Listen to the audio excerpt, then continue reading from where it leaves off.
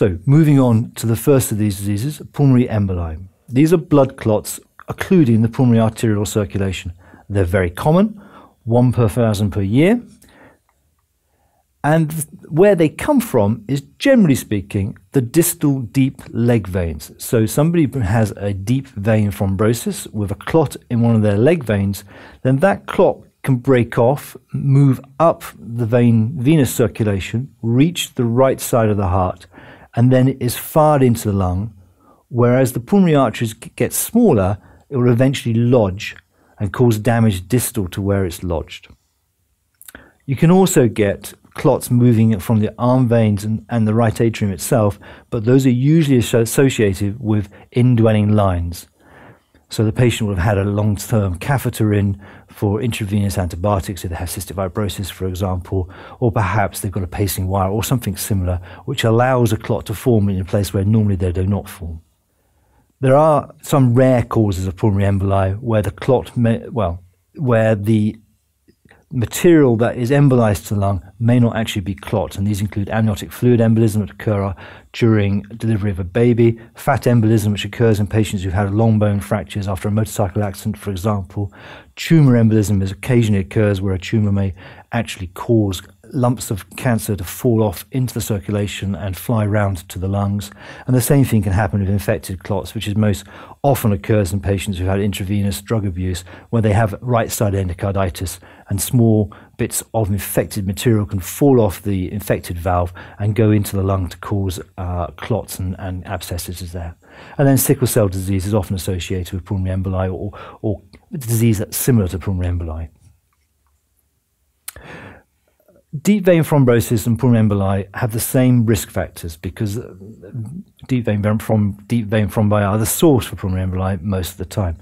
And these risk factors can be divided into 3 different categories. One is increased coagulation of the blood, and the commonest cause of that would be pregnancy, the oral contraceptive pill, or other hormonal therapy, and malignancy, but also occurs when patients have congestive cardiac failure, if they have an increased platelet count due to problems with myeloproliferation disorders of their marrow, in patients with chronic inflammation, and also in smoking.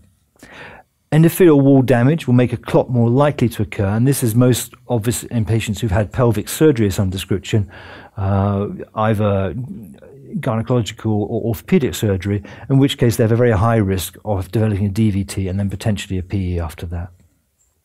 And then if the blood flow is reduced because of immobility, surgery, pregnancy, etc., that will also make a clot more likely to form. And so from this, you can identify the patients who are most at risk of DVTs and therefore of PEs. And those are patients with malignancy, recent surgery, especially pelvic or orthopedic, those who are pregnant, those who have been immobile due to a long flight or a long car journey, etc.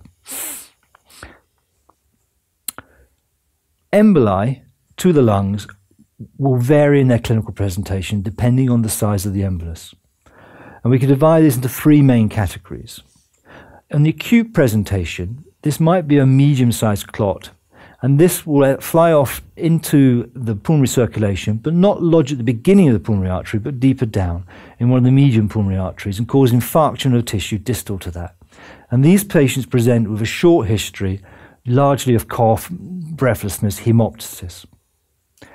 A large clot, large enough to block a pulmonary artery, will have a very sudden history.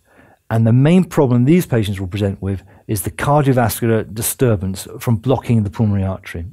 The whole of the body's circulation goes through the pulmonary arteries, and therefore if you make a significant obstruction to that, then that's going to have very marked effects on your blood pressure and your cardiovascular function. The last presentation is much more chronic, and those are multiple small clots. And these patients have a long history, which may be developing over weeks or months. And this is due to small emboli clogging off individually a small artery, but which in itself probably has little effect. But when you have multiple emboli clogging off multiple arteries, then that eventually will lead to breathlessness, problems with gas exchange, and the patient will present with breathlessness and potentially the consequence of pulmonary hypertension developing due to loss of the arterial circulation due to multiple small clots. So the acute presentation, any age, either sex equally, there's usually an obvious pre-existing risk factor. Recent surgery, have just flown back from Australia, is on the oral contraceptive pill, for example. The type of presentation, well, with a very large clot, that may be cardiac arrest. The patient may just drop dead, essentially. A sudden onset clot, not quite enough to stop the heart, will cause hypotension, cardiovascular shock, significant respiratory distress. The smaller clots, and the medium-sized one, they will cause infarction of the lung, and that causes pleuritic inflammation, and therefore pleurisy and pleuritic chest pain, hemoptysis, and breathlessness. And those are the classical presentations of somebody with acute PEs. With acute PE, the general signs will show that there has been some form of physiological disturbance. There'll be tachycardia, there may be a third heart sound, a raised JVP, showing that there's some sort of right heart strain. And of course, there might be evidence of the pre-existing DVT, although in many patients that is not clinically apparent. And then there are the respiratory symptoms and signs. They have a raised respiratory rate, there may be a pleural rub over the affected area where the infarction has occurred, and there might be signs of a small effusion, which is often associated with that pleural inflammation.